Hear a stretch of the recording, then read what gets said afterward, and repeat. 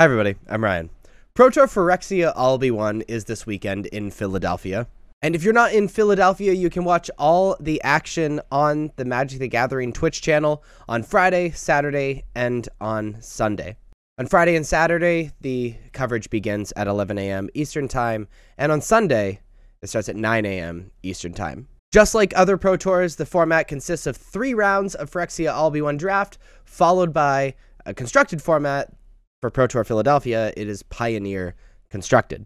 Almost 250 competitors qualified for the Magic the Gathering Pro Tour from a lot of different avenues that you can qualify through too, including the Regional Championship, Past Premier Event Performance, MTG Arena, Magic Online Premier Play, Magic the Gathering Hall of Famers, are all playing for a total prize payout of $500,000. After the 16 rounds of Swiss, those with 27 or more match points will be invited to the next Pro Tour. So that means if you have 9 wins or more, you'll be invited to the next Pro Tour. That being said, the minimum prize payout for the competitors is $1,000. If you place in 140th or lower, you get $1,000, 80th to 139, 1,500, 25th to 79, 2,000, 17th to 24th, 3,000, 9th to 16th, 5,000, 5 through 8th, 10,000, 3 to 4 is 15,000, second place gets 30,000, and first place gets $50,000. Now, contrary to how most people play Magic the Gathering draft nowadays, which is probably the Arena Best of 1 leagues, at the Pro Tour they play in draft pods, where they put 8 people together to draft, just like a normal draft, but then you only play within your pod. So even if you lose the first round or win the first round, you play against other people in the pod that won or lost the first round. And it's a little bit different than the Magic Online ranked leagues. It is best of 3, just like constructed at the Pro Tour.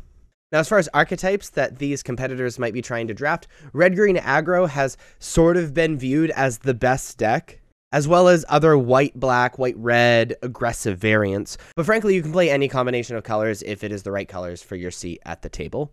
Because players have to submit their deck lists ahead of time, and it's open deck lists again, people have been posting what they're playing at the Pro Tour on Twitter, which is really incredible, and a Pro Tour meta breakdown has already come out for the Pioneer rounds. The most popular decks, not surprisingly, by a pretty wide margin, are Rakdos Midrange and Mono Green Devotion, with 33 and 30 decks respectively, followed by Gruul Vehicles, Lotus Field Combo, Mono White Humans, Azorius Control, Is It Creativity, Rakdos Sacrifice, Is It Phoenix, and Selesnya Angels. This is pretty reflective of the Magic Online metagame and the metagames we've done on this channel examining that Magic Online metagame.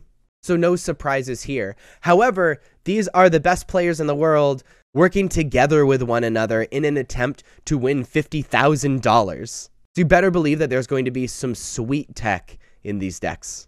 They also released the most played cards from Phyrexia All-Be-One. The top 3 are lands, Blackcleave Cliffs, Carpeline Gorge, Razorverge Thicket, followed by Skrelv, Defector Might, which makes sense because, like, they print a Mother of Runes, essentially, that has other upside. The most played sideboard card in Phyrexia All-Be-One in this tournament is Thrun, Breaker of Silence, which played 15 copies throughout these decks.